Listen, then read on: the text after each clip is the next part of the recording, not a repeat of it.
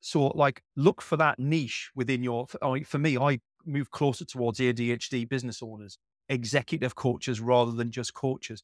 There are always further refinements that you find if you look hard enough where you can niche that down a bit and just make your own life so much easier, which then, and this is where you come into it nicely, is allows you to have a nice natural conversation in the direct messages or in the email without worrying about, is this coming across the right way or not? Because you can have the confidence of just being you, right?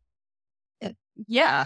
And it's funny because I always, I think you were on holiday when I posted the post a while back, but I just said, if you are offending someone in your marketing, you aren't doing it well enough, Yeah. which is the truth Yeah. because we don't Yeah. want everyone to like us. We couldn't work with all the people if they did. And B, if everyone is liking us, then our messaging is off. We actually should be Yeah. repelling people. And that's how showing up as yourself. I know we're always saying be authentic, be real you and everything. A lot of people don't even understand what that means. And okay, then this is where I was talking about persona. You can have your I'm business persona because some people are like, well, I wouldn't show up the way I would personally with my friends. There's all of a sudden this disconnect with the brain monkeys and stuff. And they're just like, and I'm like, that's okay. Yes, you are going to be a little different with your friends than you are with your clients and this kind of stuff. It is okay that you're not quote 100% the same with everybody. Even though with me, what you see is Yeah. what you get. I mean, my clients get me just the same way you do and everybody else because it's just less complicated for me.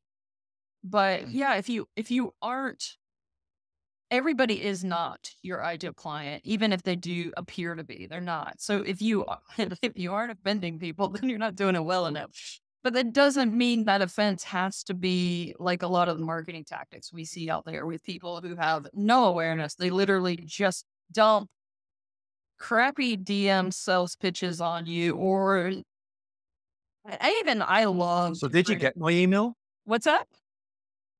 So did you get my email?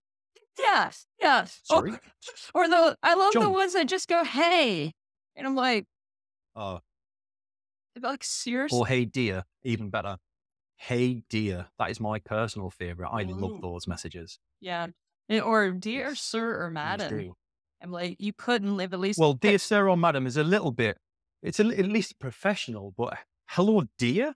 Jeez, Oh yeah, really? That's the well, best dear you is got? bad, but I'm actually getting the one that say dear sir or madam, and I'm like, you couldn't have at least looked at my profile and picked.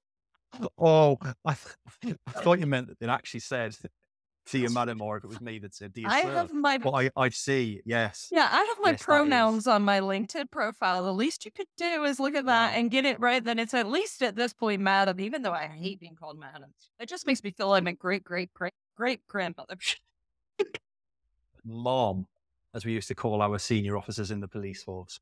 Um, yeah, and like, but at the same time, I do understand people, right? Like I've been that person